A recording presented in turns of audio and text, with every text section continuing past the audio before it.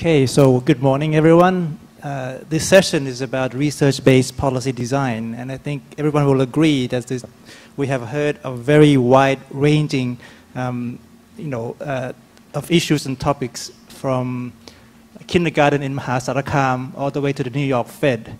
I think that indicates to me that research-based policy design applies to almost everything that we do, be it from the way we raise our children to the way we regulate our financial markets. The point seems to be that doing things by gut feeling, by intuition, or by pure logic is sometimes not enough. And that's why we need data and research to support that. So I would just like to open the floor up to any questions that you have gathered during the morning. You can put your hand up and we can take a first round of questions. Yes, down there, please.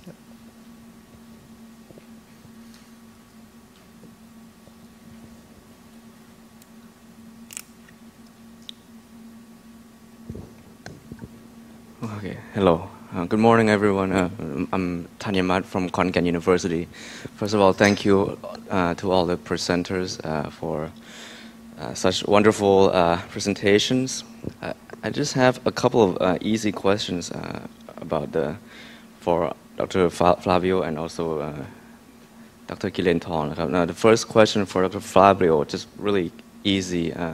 What are some of the you have your human capital formation function, and the input variable is the X, right? I'm just wondering what are some real-world X's that you consider are important, that are easy, not easy, that are possible to find data on that you have used. Okay, and for Piti, talking about how to make this program sustainable in the long run. You mentioned that teachers, the current teachers, aren't always going to be receptive to change because it's just more work for them. And the current solution that this program does is to bring in teachers from outside. So I'm wondering what your opinions are on how sustainable this.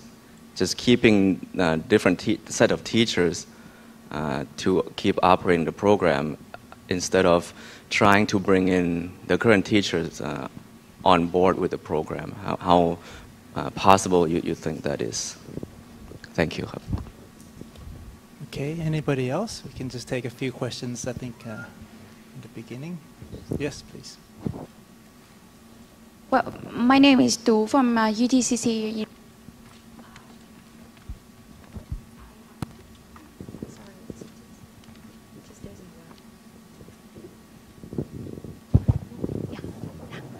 I have some small question for for Professor Cunha. So it's come from the fact that you present in the production functions. So the first thing is that you compute a closed form solution from the mean of the production function. So I wonder when we have the true production function and when we compare with the mean of the belief production function, would it change if the realization of the production function is not the mean? Would it change the result? How would it change the result? So that one is the first question. And the second one is a little bit more practical, since in the rural area of Thai, so we know that the grandparents would take care for several kids at the same time. So they might have some experience about raising the kid. So how would that experience would change the belief? Yeah, that is one. And I have one little more is that what we have for now is that in the rural area we have all the old main caregivers staying at home with the kid, and it seems that we want to change the belief. We want to change the belief, but even they have mobile phone, they have TV, they have internet at home, they have all the information. But it's still difficult for us to talk with them. So how would we communicate with local people, and especially for old people, to change their beliefs, to take care, so to have better raising the kid? Yeah. So I just have some small question for you. Thank you. Okay. So yes, just Ajahn Pattamawadi comes. Thank you for the very interesting presentation for three of you. But I would like to ask Dr. Virachat about some simple background about when you study and the items of no parents. It seems that every category activities expense are low. For expense, I understand that it might be lower than other groups, but for time, I'm not quite sure. Is that because of they need to work and no time to take care of children? But if they are grandparents and they're getting old, probably they have more time. So I just would like to have some background insight. Thank you.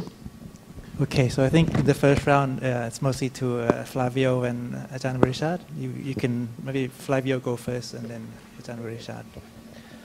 So let me address the question of inputs. So this is super interesting. This is where a lot of the research has been evolving in terms of how to measure investments in children. Nowadays, the way I do in my own research is trying to measure the quality and the quantity of interaction. Quantity of interaction is measured by the amount of time. Quality of interaction is about the number of conversation turn counts. It turns out that if you follow the conversations of adults with children, let's say that you ask parents and children to each say 100 words, it turns out that the fraction of the words that are going to be verbs and substantives and adjectives are going to be pretty common across these groups. What's really different is the amount of time and the quality of the interaction. So that's very, very pervasive. Traditionally, we used to measure this by looking at just, for example, the amount of money parents spent on things. And turns out that that was not as predictive as child development.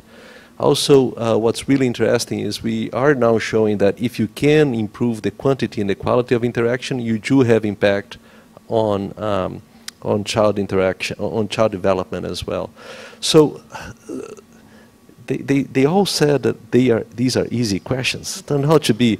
It took me years to actually to answer those questions, but that's okay. The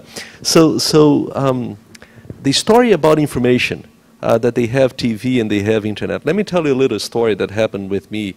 4 years ago, an NGO in the United States found out that I was interested in the issue of beliefs, and they started this campaign on through social media on trying to raise awareness about the importance of interaction.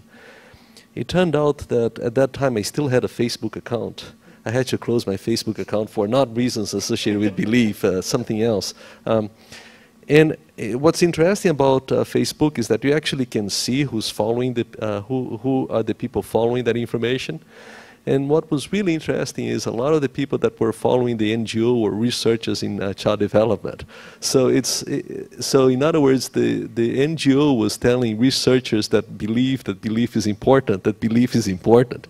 And the reason why I think that is because the demand for information is one thing that also is influenced by beliefs as well. And we see a lot of this, by the way, for example, in the studies in political science in the United States about what channels people actually watch. People that have certain types of beliefs will choose, one channel. People that have other types of beliefs will choose another channel. And I think that the same thing happens when it comes to the way parents want to know about how the best way of raising their child. One of the studies that I wanted to do, but I was never able to raise money, is to look at the social network of parents and to elicit their beliefs of parents in the same network. My intuition is that parents that have certain types of beliefs tend to talk to other parents that have the same types of beliefs. The little that I did was a study in Philadelphia when I was initiating the belief study. I ran a focus group from parents that lived in the same neighborhood. What I did not know at the time was that those parents actually met every week to talk about child development. They would assign books for them to read. The most central people in the network would have certain interpretations of the book, and they would basically put a lot of pressure on their peers so that they would develop exactly the same types of beliefs.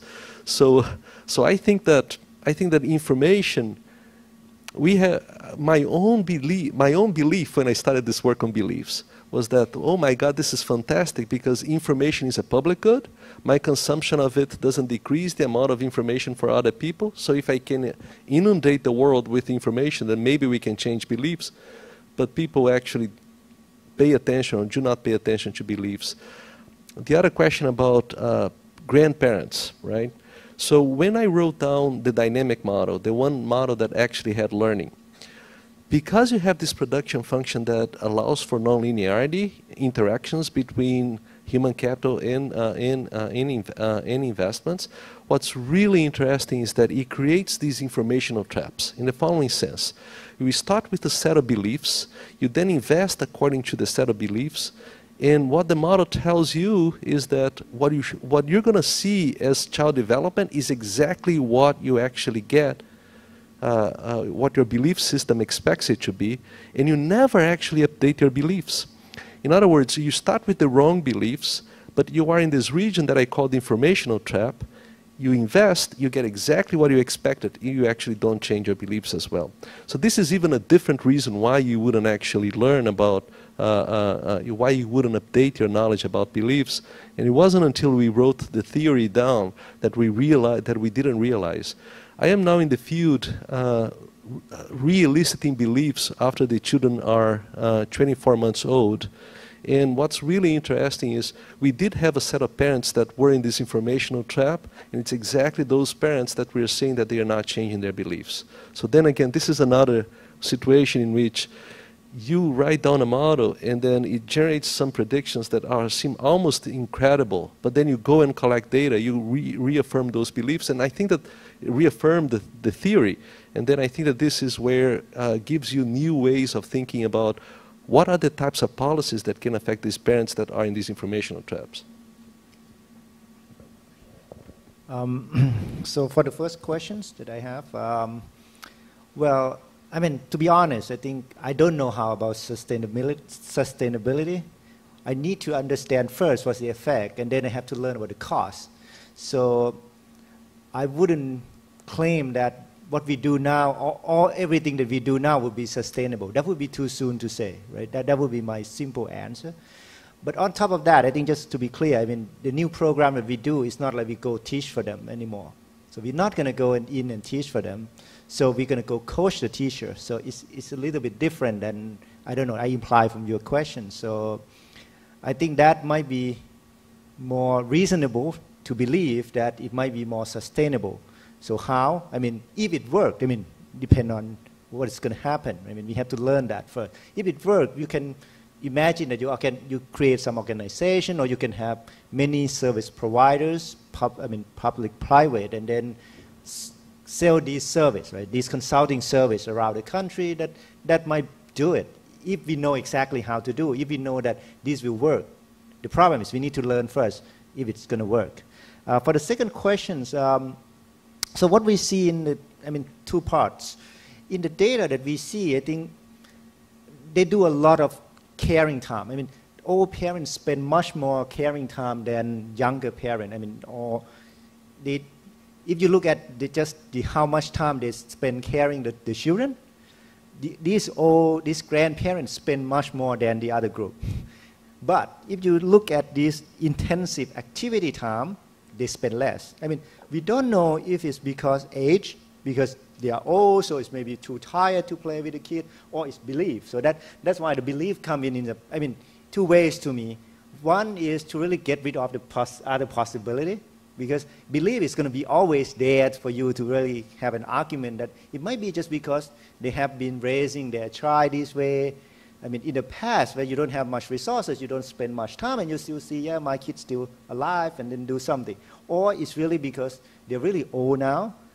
Playing with a kid is quite, I mean, I have 2 kids. I mean, it's like, it's take a lot of energy, right? So we couldn't, for now, we still cannot distinguish between these two. But I think it's very important to see which one is which, because if it's just because belief, I think it's still, I mean, we don't know how to change the belief, but it still might be easier. But it's about aging. It's like, well, what can we do? I mean, it's a little bit more difficult.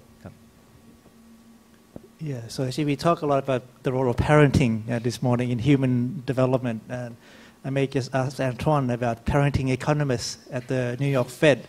You know, at the Bank of Thailand, we also try to establish a research culture, not establish, just make it a bit more dynamic in some sense. So maybe you could share some experience about building a research culture at New York Fed. I noticed this really high ratio of RAs to PhDs, quite striking, 45 to 60.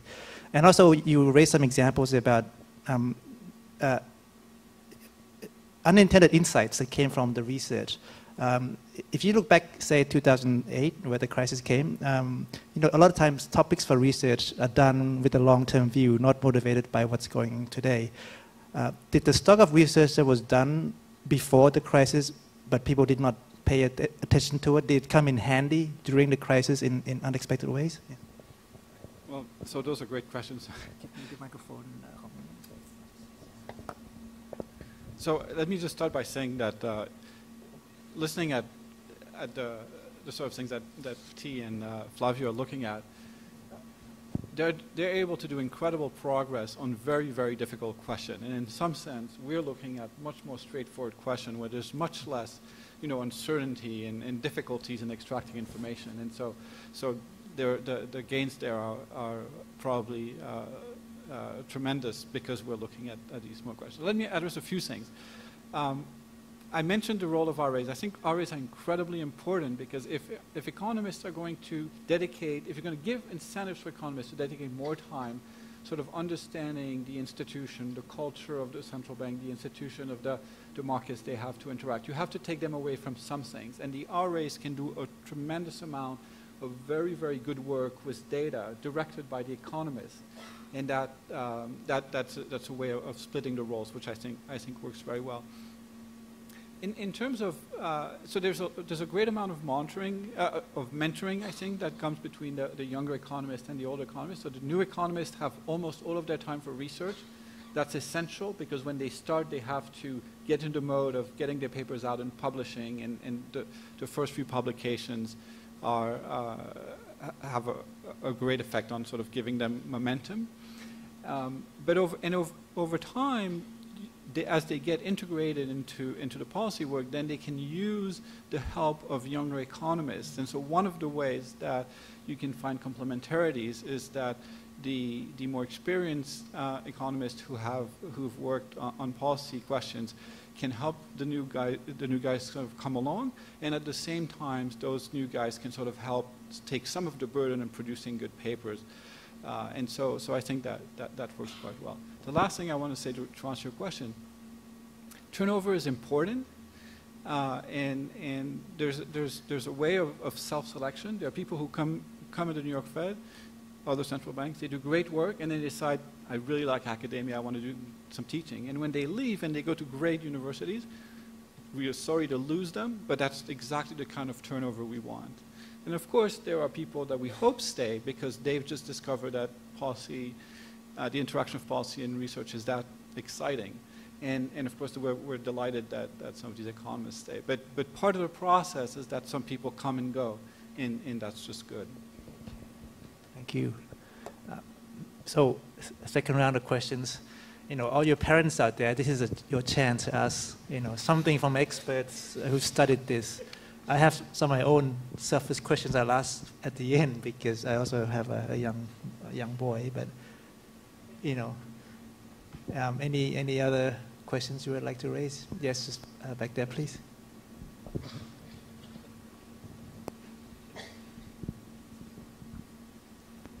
Good morning. My name is Varapong from Monetary Policy Group. I have some question about maintaining research culture at central banks. So I suppose it's directed for Dr. Martin. But I'd like to hear from other participants as well. Dr. Pitti already mentioned about maintaining research culture. But one observation that I have here is that we probably don't enjoy the luxury of the economies of scale. We have fewer PhD economists here. The RA system is probably in the pipeline, but not forthcoming very soon. So I'd like to hear your experience and thoughts, how we can make the most of this institutional setup. And I'd like to hear your ideas about how to expand or to extend this research capability. Is it incentive scheme that matters the most from your experience, or is it budget? For example, I see National University of Singapore, then US, they did very well after they changed the incentive scheme. So that's my first question. My second question is on maintaining research activity or being research active. You know, publishing is one option, but it takes a lot of time and a lot of resources. So can you suggest other options or other ways that we can remain research active throughout the career? Thank you. So I think there is, to some extent, no good substitute for good research. And part of the reason is that one of the ways we maintain our skills is by being confronted with the peer review process, by having to go out there, present work, getting it criticized. And this is a culture that actually I think we want to export in other areas of the bank, so that other areas of the bank, this is a problem at the New York Fed, where in some other areas of the bank, people are not used to being criticized, not in a critical way, just in a confronting ideas. And this is something researchers have, and I think they can export productively. Now, one example of the New York Fed is that some people, as they become more senior, transition from doing less academic research and more blogs, for example. And that seems like a fine way to, that seems like a good transition because they have more experience with communication, they have more experience with ideas related to policy that can be translated into language that's useful to communicate to the public. But I don't think you ever want to give up on the fact that these people should remain in the mentality of writing academic papers. And so it's a question of weight. I think you want to avoid corner solution. Going back to about the incentives, I think that if you don't make, research is a painful process. You write this paper and you're so happy and it looks so good, and you send it to a journal and you receive tons of criticism, and it's not easy. And if you don't give researchers some rewards for going through that pain, they're going to stop doing it. And I believe that it's essential to maintain that sharpness in the way we think in order to provide good policy advice. If we start losing the willingness to say things that we think are true and get criticized for it, then we're not going to give as good advice to our presidents, our governors. And so I think it's very important to keep that. Thank you. Would anybody want to add anything in this respect, Flavio? So I told T and I had a conversation 3 days ago when I went to visit his impressive project. One of the things that we said to each other was that we were extremely lucky to be at Chicago at a time that Townsend was there, at a time that Chiapuri was there, and then Heckman and Lars Hansen. A lot of it is it's exploring complementarities and spillovers. So, for example, my own guess is that if you have a team of individuals that have common interests, they're going to work with each other and spark new ideas and new collaborations. I think that would be very important. The other thing that was super important is peer pressure, right? I mean, we had all of our classmates publishing papers, and we were not publishing, and we felt like losers, and oh my God, if I don't publish, Townsend is going to yell at me. So I think that was like a huge fear that I had, and to this day I still have. So I think that I think it's really possible to create a culture of people that are genuinely curious about how to improve the world. And I think that if you have that group of people, they will put so much pressure on the other people to be like them. Then that I think is going to be that's another way that I think that it works. I think that this is way some universities are successful. This is some way that universities are not successful. But I agree with you that, so I don't agree with research being painful. I actually have had some referee reports that made me cry for a few hours, but at the same time, once you leave this personal feeling, because there is, I mean, you spend like years thinking about the question, you think this is beautiful, I'll solve all the problems of the world, and then comes the referee and says this is wrong, and then you're like, your first reaction is to cry. Your second reaction is, this is really an insightful comment, and it makes my research better. But I do think that at the margin, incentives also are important. But I think that creating a culture is going to be the number one. And then making sure that that culture survives is creating the right set of incentives so that people will maintain that position. I think that's so fundamental because especially for a central bank. See, I was looking at your presentation and I was thinking, man, this really is important economic research. Because it's about how markets regulate, and we know that when these types of markets, we don't have the right forms of regulations, the consequences can be actually tremendously bad. So this is the situation, especially in central banks, where I would think that the connection with guiding policy by having very high quality research, both theoretical and empirical, is of fundamental importance because the consequences of having bad monetary policy, for example, oh my God, I grew up in Brazil, I can tell you all about it. Actually, yes, so Antoine should qualify that central banking research is painful, but maybe not child development research, but you want to respond. I just want to respond. So I agree with everything Flavio said, and I want to clarify my comment about research being painful. We have this debate at the New York Fed about what is the role of research, and so some people say the reason we give people research time is so we can attract really smart people who do policy. And when you're in this mindset, it sounds like research is recess. And then the rest of the folks who are working there, well, why do these guys get to have fun when we're all working? And research is not recess. Research is an input into the production function of good policy.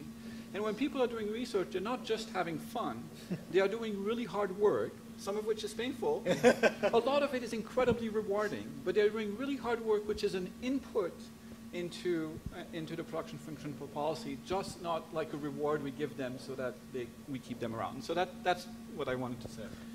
So let me respond to Flavio's point a bit, because I'm not exactly his classmate, but we are just 1 year different, so we play soccer together, so let's call our classmate. So, I mean, I'm going to respond to your second point, the peer effect. I mean, I'm going to say very honestly, once in a while I'm going to spend time looking at websites of my friends, right?